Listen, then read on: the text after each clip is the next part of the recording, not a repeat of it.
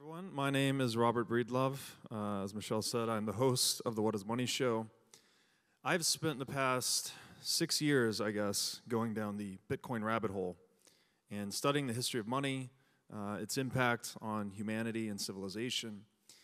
And what I'm going to try to do today is distill a few of those things that I have learned with a focus on the ethical and moral dimensions of money and how it influences us. This is going to be a dense data download, as is kind of typical my style.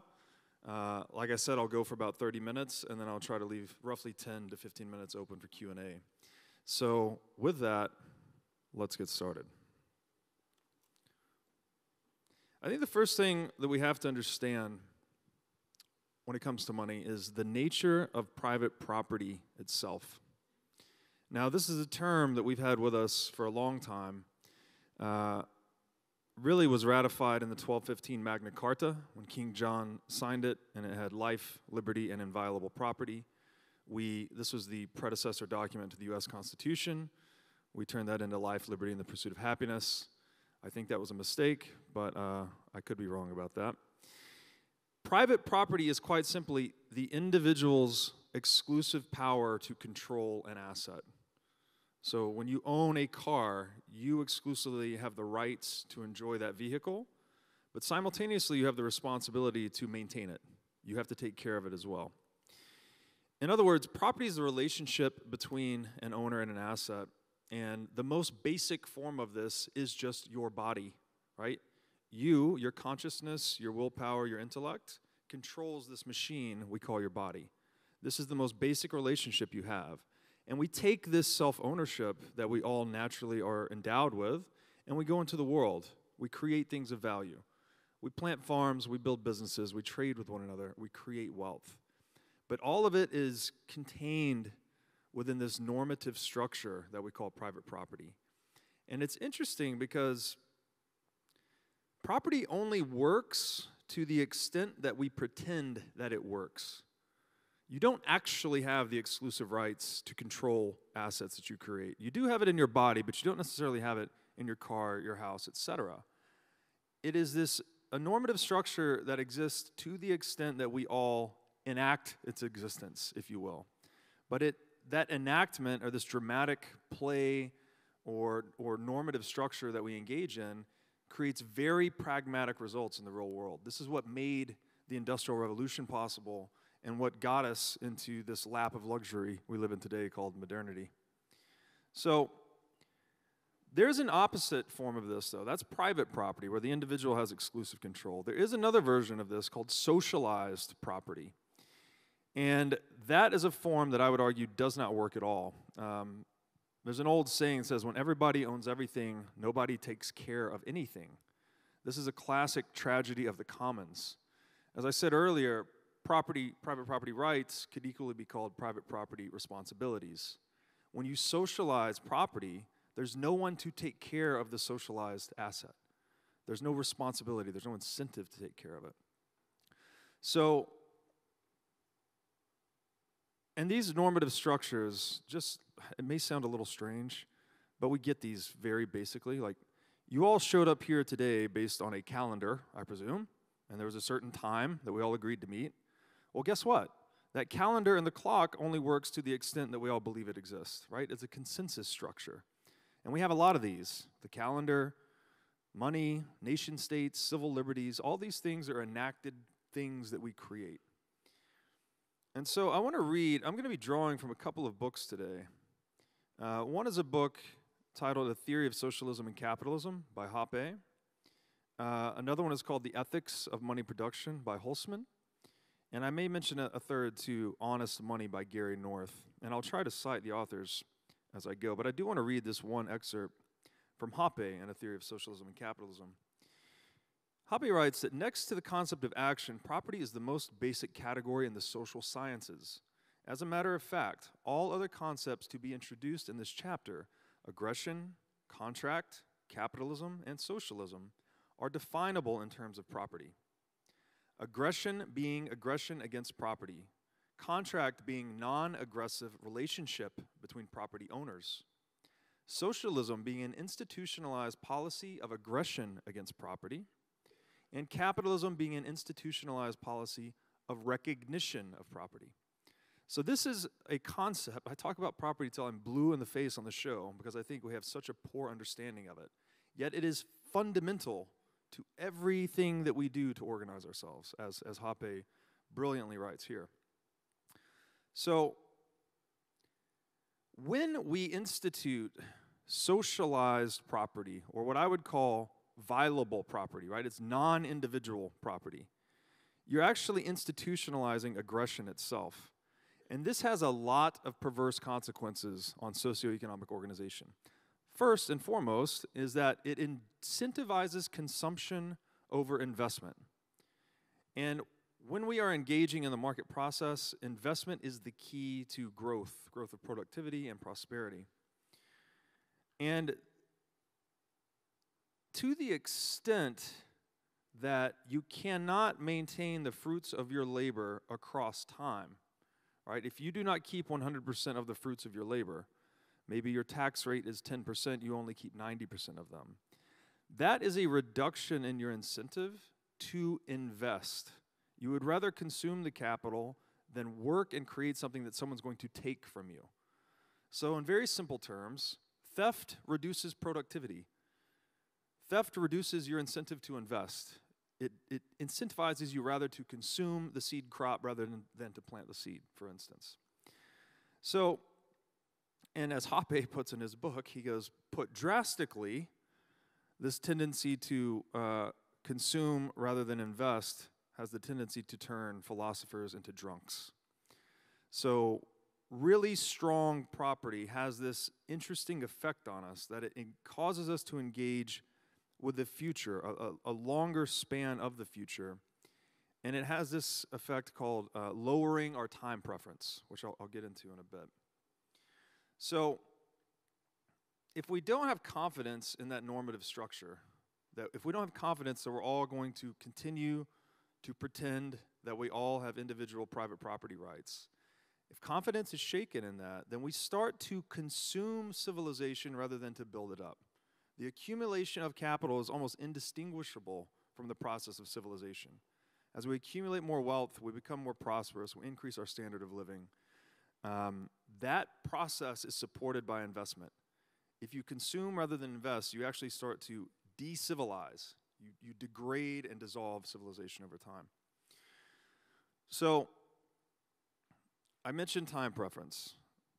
This idea of property being violable or socializable is raising our time preference. And what time preference means, it is the rate at which humans value the present relative to the future. And there's a lot of variables that impact and influence time preference, but one very obvious one is just the integrity of money or the integrity of property. If you know you can save in something that will have expanding or at least consistent purchasing power over time, and you know that there's no actions in the world that anyone can do to change that, then you have a huge incentive to delay gratification and invest, right? To spend a little less time fishing with your hands and instead building a fishing pole. And that investment later lets you catch more fish per hour than you could with your hands. And then maybe you build a net and a boat, etc., and so on. If you're interested in this topic, it's very fascinating. There's a book called The Bitcoin Standard by Safedina Moose, and I think he spells it out brilliantly.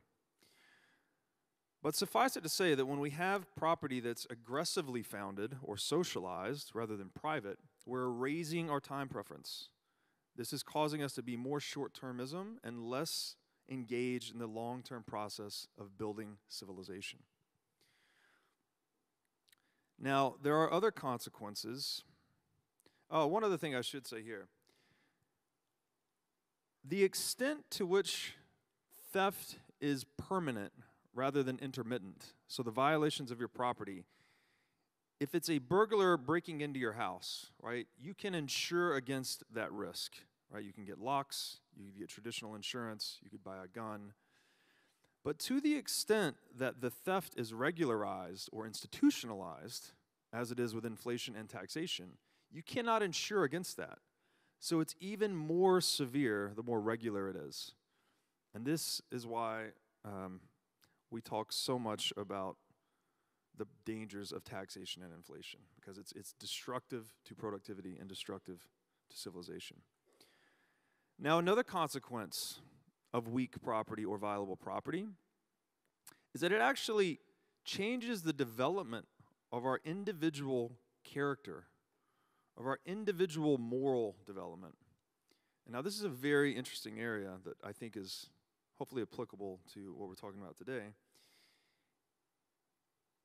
The more property is violable, the more profitable it is to steal from others. So the more individuals can satisfy their own desires by violating the satisfactions of others, by aggressing against others. So there's kind of a simple principle underlying this, that in general, human beings will do whatever is profitable. So what we're describing here with inviolable or less violable property is making theft less profitable. And Hoppe, again, goes through this in his book, saying that,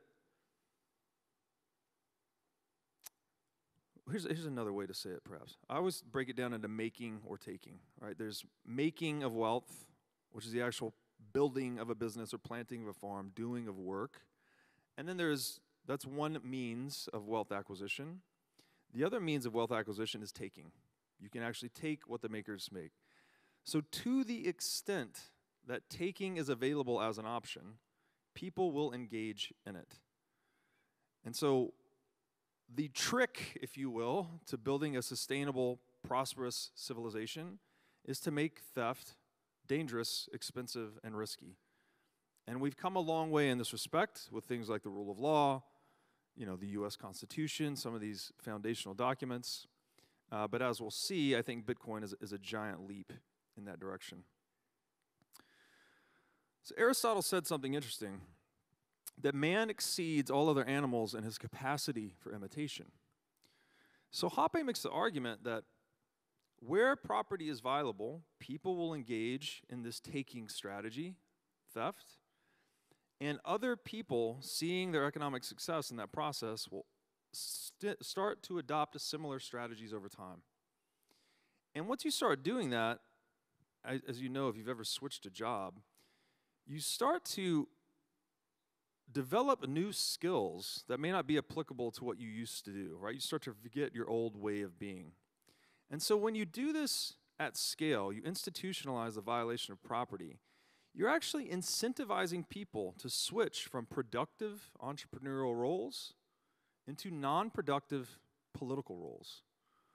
And this is very strange to me, because what we're talking about is a structure, the architecture of this normative structure we call property. It's the incentive schema that we're inhabiting, and it's actually changing the way human beings develop over time. So we have some say-so in our, we can't change human nature, per se. You can't change, what was it, Solzhenitsyn said, the line between good and evil cuts down the heart of every man. You can't change that. But what you can change are the material incentive structures that pull that line left or right to good or evil. And so I think this is something that's really, really worth thinking about. So in this way, violating property dissolves character structure and the moral composition of society. You're actually incentivizing people into non-productive, extractive roles and out of productive, as we said. So as this shift occurs, individual character development gets tilted away from cooperation and towards aggression. And this is terrible, right? This is the debasing of that normative structure actually debases our individual character development. Put really simply, hopefully, if you reward non-productive activity, you're going to produce a non-productive society. And a non-productive society is one that fails. Now, hopefully that spelled out what property is a little bit and why it's so important. What I'd like to do now is shift into why inflation is everywhere and always only a violation of private property rights. It is nothing else. You could maybe say it's an optical illusion too, but it's only stealing, it's only violating property. So inflation And here I'm going to draw on the book Ethics of Money Production by Goldsman. All these books are free PDFs online, by the way, and I'll circulate them after this presentation. Inflation is the extension of the quantity of currency beyond what would arise on the free market. Free market here is shorthand for social cooperation conditioned by the respect for private property rights. So, inflation would be currency issuance that is not mutually agreed upon. It presupposes the implementation of a central bank or some legal monopoly, a group of people that are authorized to print money and a group of people that are not, that have the proverbial guns pointed at them and are not allowed to print private property, or print money. So, in that way, inflation, this extension of currency issuance that would otherwise not arise in circumstances of consensual voluntary exchange, is itself a violation of private property rights. You could think that if you owned a money printing machine and you could press a button, produce new units of money, you could spend that money at full value into the marketplace to acquire goods and services, and everyone else was forced to continue using that money, you would effectively have the means to steal from them. And as a means of incentive, you would probably run that machine until it broke. And indeed, when you look back across human history, that's what we've been doing. We have people that have monopolized money. They'll debase it, they'll clip the coins, or they'll print the money until that machine itself breaks in the process we call hyperinflation. Now, as we said earlier, private property, this is the fundamental rule of civil society. It's how we can all gather with strangers and have normal human interaction in the world that's nonviolent and peaceful and all these things. The fundamental rule is that whatever you justly acquire, you get to keep, right? This is almost the essence of justice itself, people getting what they deserve. Inflation is a twisting of that rule. You're arbitrarily reallocating wealth from the hands of people saving in dollars, for instance, into the hands of those who can access newly produced dollars first. This is called the Cantillon effect, or the redistributive qualities of inflation. It's theft. I'm not embellishing when I say this. This is mechanically how it operates. And so, in this way, inflation's like an unnatural way of increasing the money supply, whereas typical money production, like the mining of gold or Bitcoin, is fundamentally different. And the difference is the cost of production. When you print a new dollar, there's a near zero cost, especially when it's produced inside of an electronic database. These dollars aren't even printed that much anymore. So, Control-C, Control-V at the Fed. That's how you produce new dollars. How do you produce new gold? You go out into the world. You invest in mining. First discovery, then mining, then refining, then coinage, then shipping. There's all this cost that goes into the business that prohibits the undue expansion of the gold supply. So gold functions as a really good store of value because it's resistant to inflation or counterfeiting.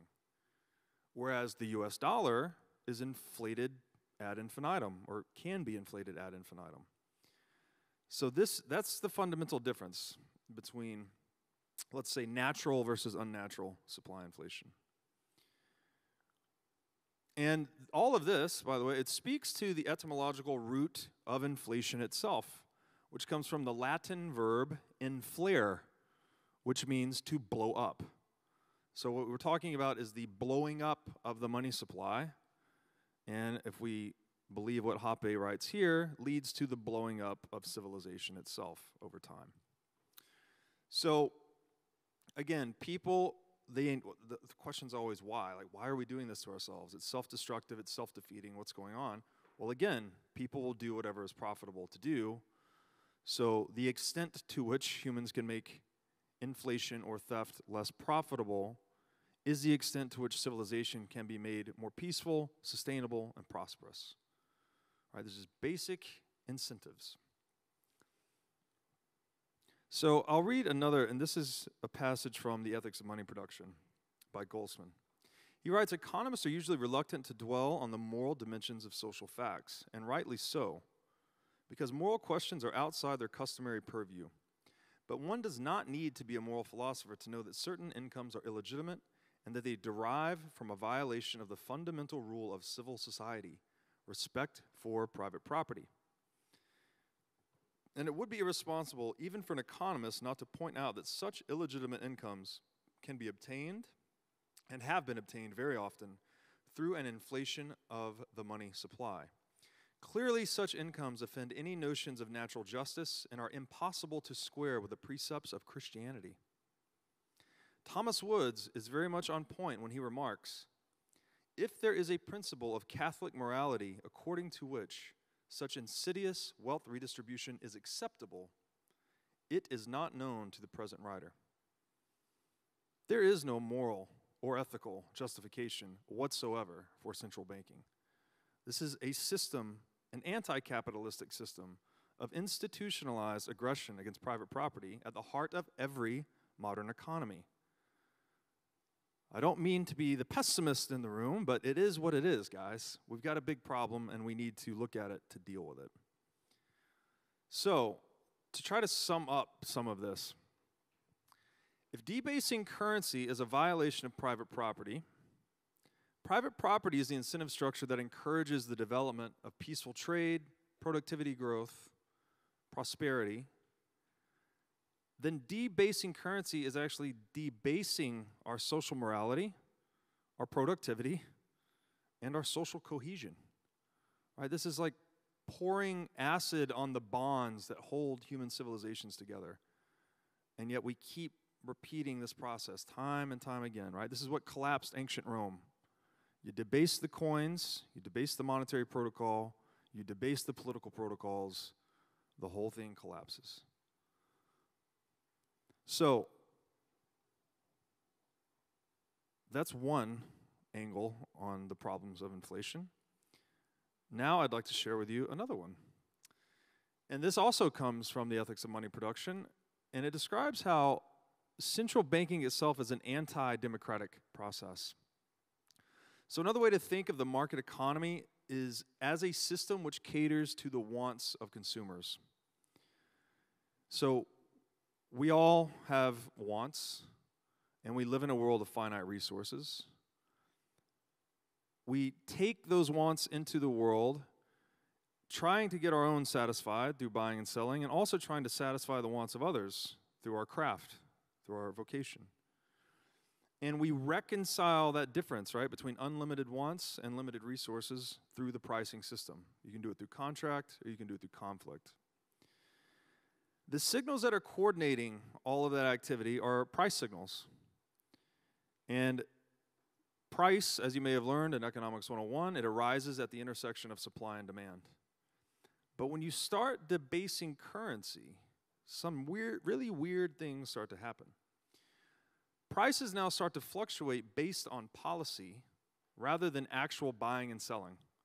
So now I can't tell if the price of my house goes up. Does that mean more people want to buy houses? Or does that mean the Federal Reserve just printed $6 trillion over the past 24 months? Right? We're introducing noise into this channel that coordinates all economic activity. And this starts to confuse the market process. It's confusing the system of human want satisfaction. And when you flood the market economy with counterfeit currency, the economic body of society starts to cater to the wants of non-productive industries, like government, like banking, like big finance. These are not industries that create anything. These are industries that connect buyers and sellers, borrowers and creditors. It's a necessary function, but it's not something we want to overly enrich. You actually want to minimize the middlemen, the intermediate industries. The more you minimize intermediaries, the more buyers and sellers can engage in actual wealth creation. And again, the debasing of currency reverses this. We start to enrich the intermediaries at the expense of wealth creators. And so as the American economist Frank Fetter observed, he described the unhampered market economy as a grassroots democratic process. where in the US at least, 1 penny equals 1 market vote. And from this perspective, the imposition of central banking, or fiat currency, the legal monopoly, enables the central bank and those nearest the fiat currency spigot to create market votes out of nothing. They're effectively awarding themselves new influence in the process of the market economy by printing money. So we often think, as inhabitants of the liberal democracy that is the United States, that going to that ballot box and casting a vote for your favorite politician is the best way to have your voice heard in civil society. But it's fundamentally untrue. What really moves the world are incentives. And among the incentive systems we inhabit, money is one of the strongest.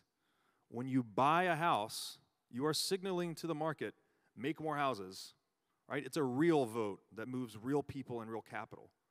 You sell a car, you're signaling to the market to make less cars. A real vote that moves real capital and real people. You go to the ballot box and cast a vote for a politician, you're just voting for a guy that might represent your wishes to some extent, but he's being paid from the proceeds stolen through taxation and inflation.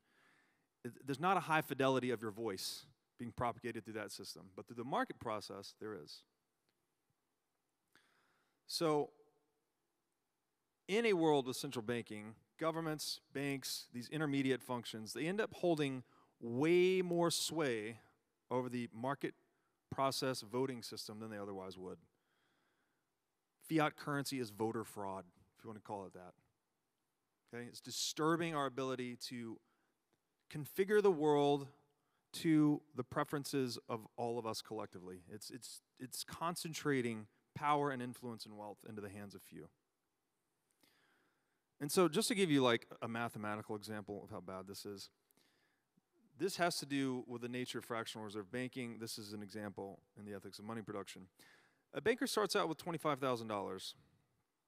If you only have a 10% reserve ratio, he's only required to keep 10% of that collateral on deposit. He can loan out the rest. So he can issue credit of $250,000, loans of $250,000, and he can take those notes to the federal bank for discounting. He'll get something like $245,000 because he has to pay for the borrow. The balance, which is the charge for the discounting in the Federal Reserve credit, he can then use as a reserve, which he can use those as a reserve for further loans. So you can extend credit up to 10 times that amount. So that is $2.45 million. And in this situation, the banker, with an original capital of $25,000 at a 6% annual interest rate, is now collecting $147,000 per year of interest on a capital base of $25,000. How is that justified? This is someone that's just an insider to a legal monopoly that you are not privy to play in, that can generate revenues of $147,000 in interest income, non-productive income, extractive income, on a capital base of $25,000. That's just one example, right? It's what's the justification? I don't see it. Oh, wow. Going over time here. So I'm going to skip a couple of these. One I would like to say, I won't get into the details on it. Another consequence of inflation, that pricing signal that is being confused by the production of currency, it's also causing entrepreneurs to overborrow, misallocate capital. And the net outcome of this is that it amplifies the boom and bust business cycle. So the booms and the busts that we've become so accustomed to and we're told is a normal, healthy part of the economy, and the central bank is here to help manage and fight. It's like calling the arsonist a firefighter. The central bank is creating the boom and bust economy. And entrepreneurs, the real creators of wealth, are unable to coordinate themselves effectively because the perceptual apparatus, the price itself, the glass through which they're looking, is becoming more and more blurred or fogged by this price signal distortion. So, in conclusion, printing money which is more accurately defined as counterfeiting currency. I define gold and Bitcoin as money. I think currency is a layer 2 on top of that. You know, paper currency was introduced to move gold a lot faster. We don't print money typically, right? We mine money, we mine gold, we mine Bitcoin, but we print currency, we counterfeit currency. And that's what the central bank is. It's a global, coordinated currency counterfeiting operation. That's all it does. This has been an irresistible temptation for human beings since the inception of money. Really, since the agricultural age, we started trading and accumulating an economic surplus. The most tradable asset in any economy is money. And the monopoly on violence, which is the state, has always sought to monopolize money as a means of controlling people. So we have been engaged in this self-destructive, self-deceptive practice for as long as we've been trading with one another. Now, Bitcoin is the first monetary technology in history that is impossible to print, debase, or counterfeit. Now, I know gold was great and it served us well. It has its own limitations, but it's not immune to innovation. There's always the risk that we could have the alchemical breakthrough and figure out how to produce gold, or we could mine the ocean floor or mine an asteroid.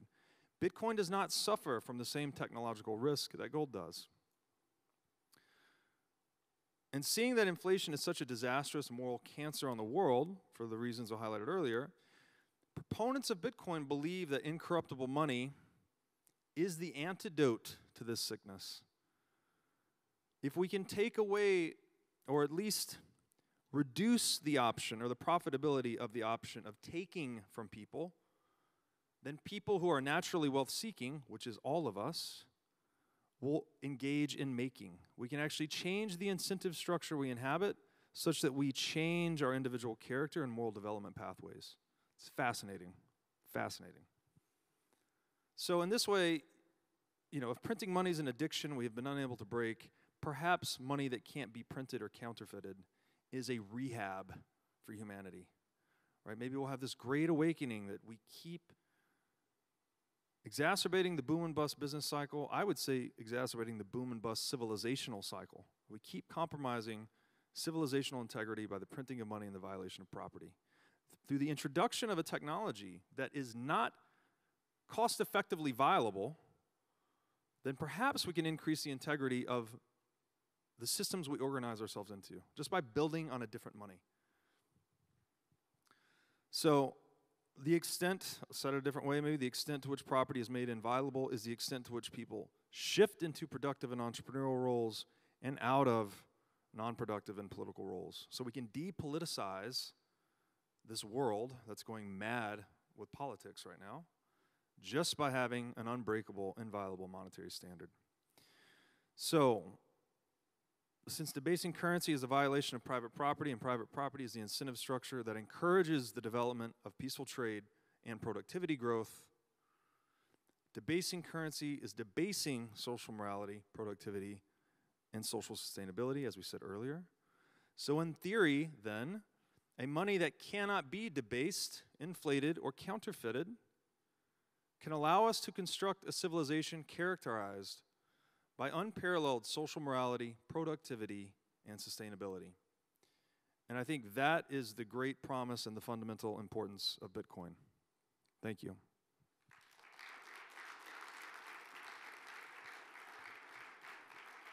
And we've got 6 minutes for Q&A.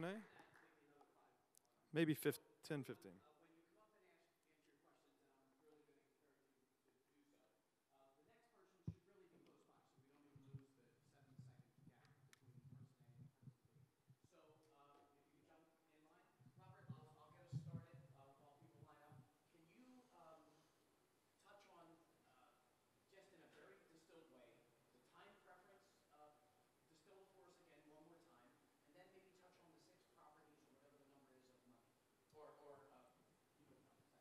Sure thing.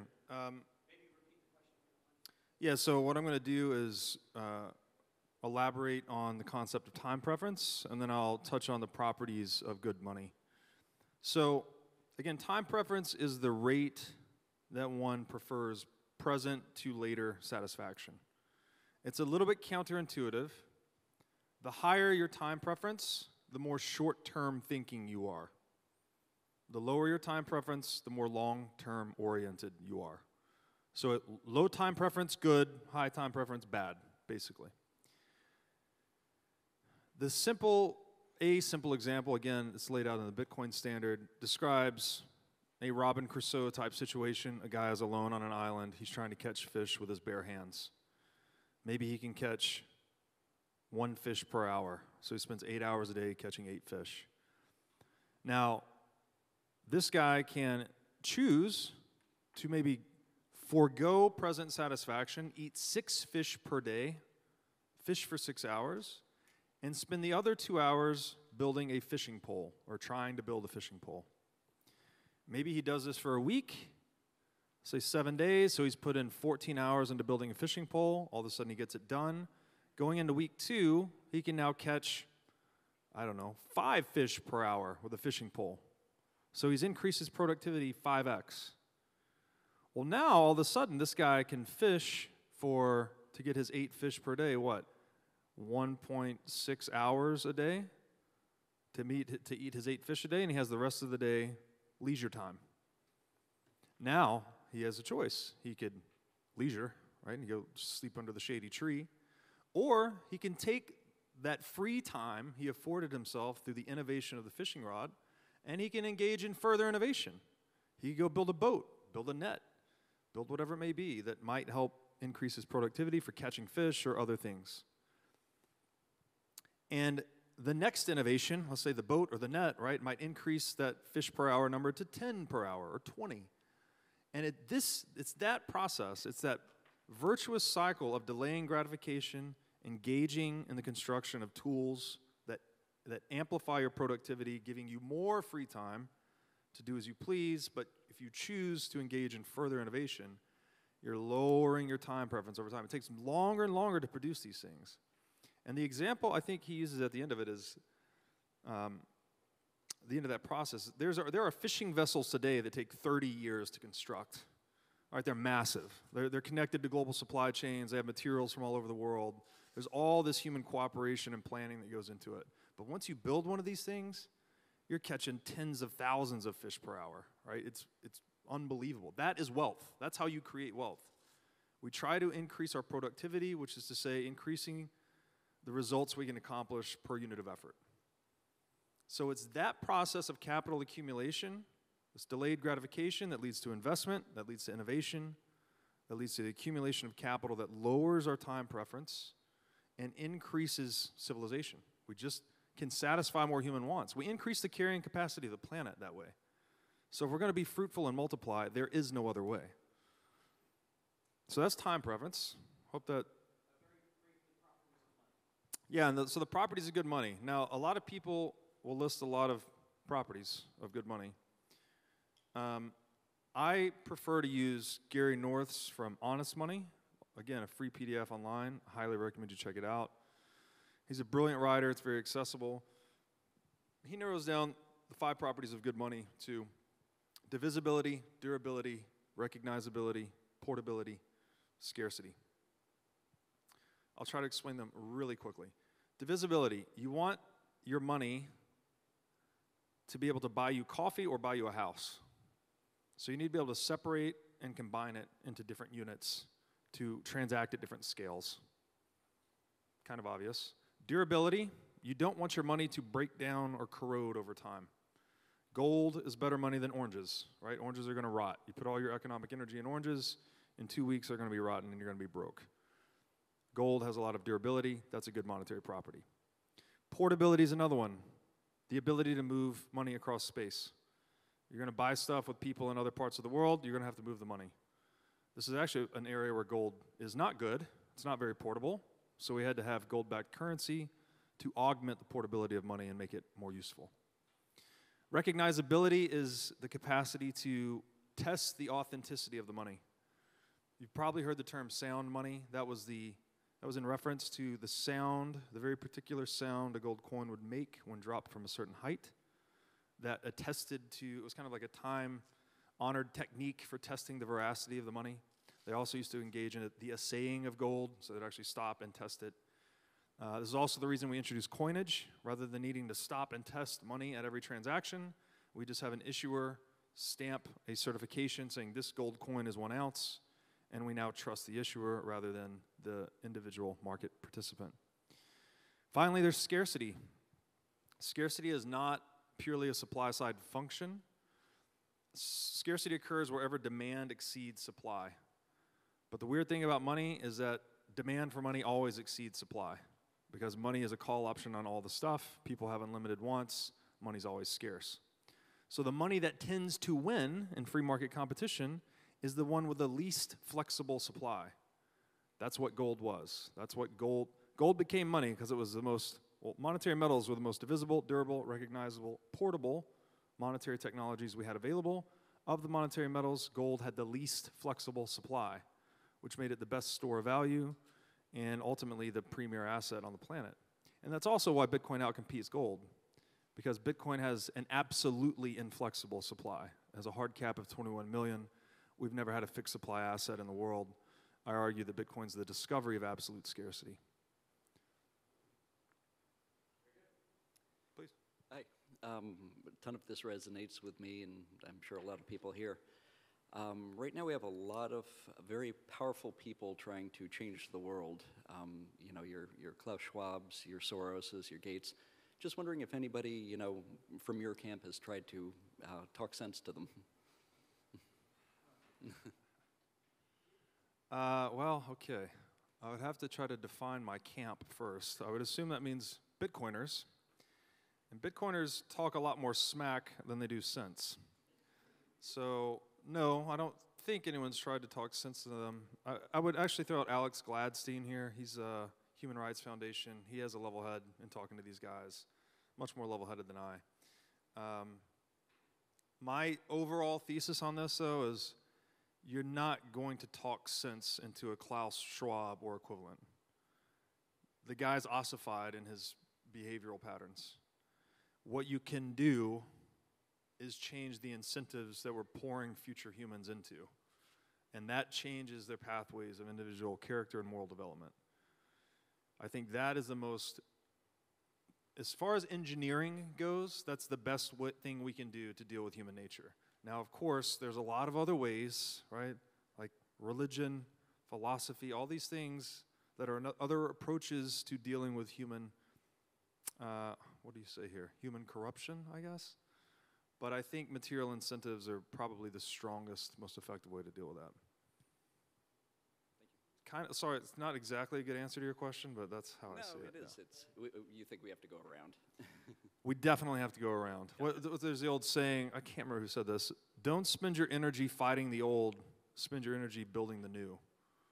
So that's what most Bitcoiners are trying to do, I think.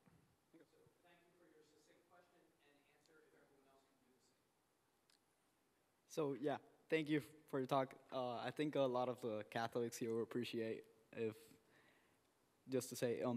inflating currency is about destroying private property, how should we build systems to distribute wealth? Or better yet, how does Bitcoin serve to transfer wealth to those who need it? That's a good question. I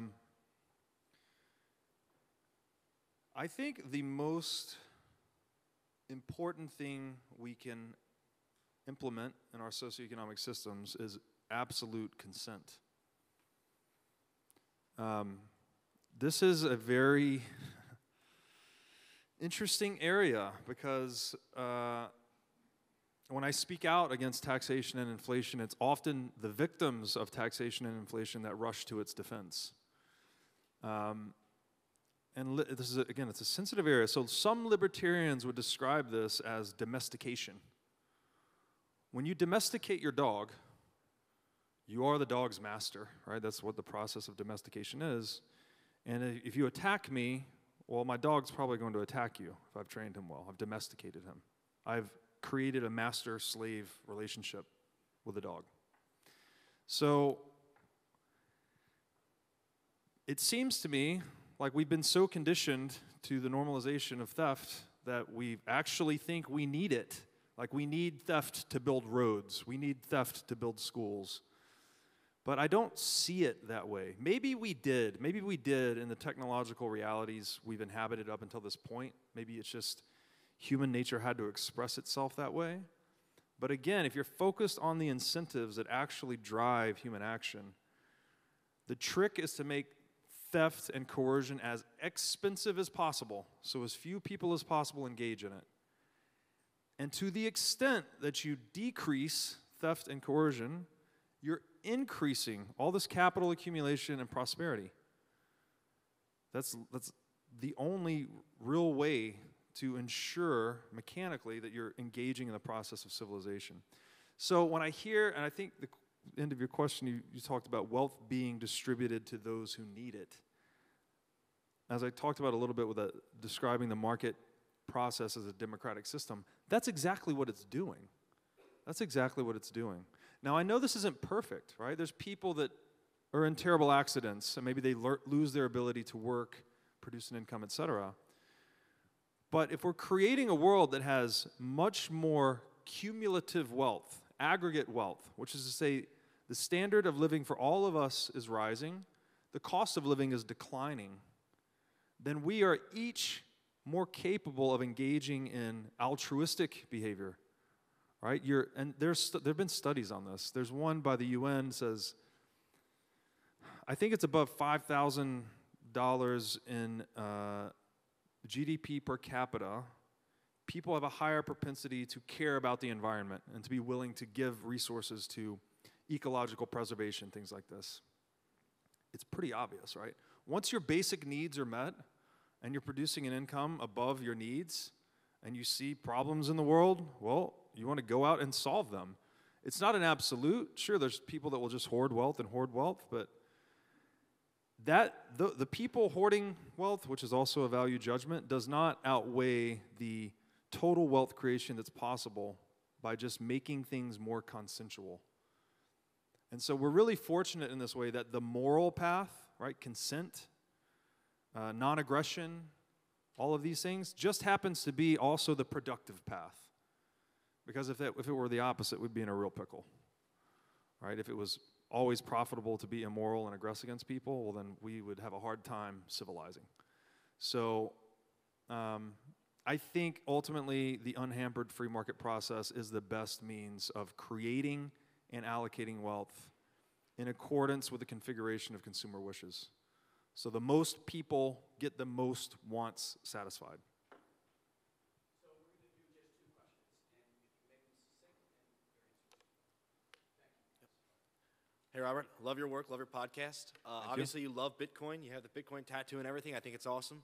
But what would you say to people who say that Bitcoin is actually dated technology compared to other newer cryptocurrencies that have higher speed, higher efficiency, higher transaction rate, more usability, stuff like that, more decentralized, stuff like that? Yeah, it's a good question, and people get really confused. It seems like we port in the traditional financial wisdom of diversification when you come into crypto.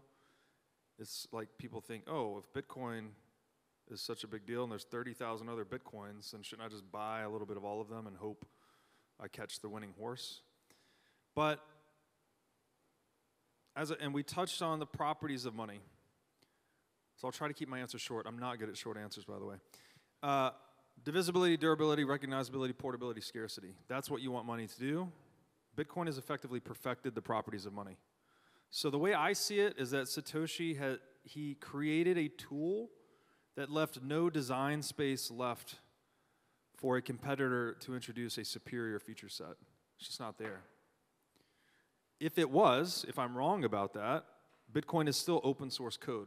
So it can actually assimilate features. Like if shitcoin, excuse my French, 2.0 has some success in the marketplace and we figured out, oh, money also needs this feature, whatever it is, Bitcoin's open source code. It can absorb that feature. So when I look at the competitive landscape, I see an asset that's already established market dominance, it's perfected the properties of good money, and it can absorb feature set from its competitors. I don't know how you compete with that. Did my best. Thank you. I'm a Catholic church musician, and one of the travesties I see in the modern world is that our level of music and art in the church is like really banal, really low, and we have this amazing tradition of Western music and art. How do you see hard money, Bitcoin specifically, having an effect on art in the future? Love this question. Again, I'll shout out the Bitcoin Standard because he goes, I forget the name of the book that he's referencing, but he draws a causal pathway between, as we did today, with the debasement of money leading to the debasement of character and morality. Well, there's also the debasement of artistic creation.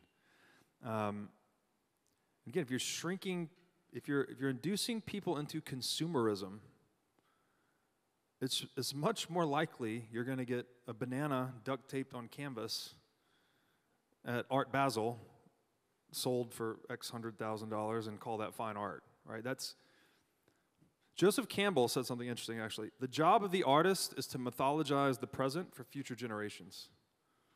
So maybe, just maybe, this fiat fiasco we're engaged in that induces us into consumerism becomes reflected in our art. Right? You end up with bananas duct taped on canvas. And maybe, if you tilt that incentive landscape the other way, towards investment and saving, you end up with cathedrals that take 300 years to make, right? The guy laying the bricks knows he's never going to see it completed, but he doesn't care because he's doing it for the glory of God. I think there's a connection there, but that's a tenuous one, right? That's a hard line to draw. I like to try to focus more on the individual incentives and their economic outcomes, but I think hard money would lead us back to a world with finer art, let's say. Thank you.